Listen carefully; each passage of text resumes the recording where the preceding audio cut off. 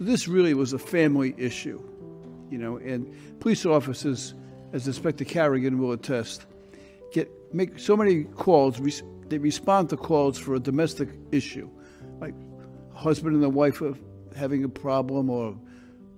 two people who are in a relationship that are not married are having a problem. And some of those can turn deadly. And this is a classic case, Inspector Carrigan, where, you know,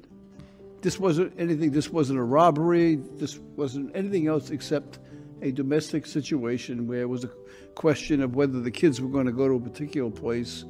and he's the boyfriend, the former husband, she calls, or the former father of a child calls and says, can you come here? And he goes there, and he ends up, I mean, I don't know how you lived with those kind of wounds. You probably looked to me like you could have bled to death, never mind damage to the interior organs, you know.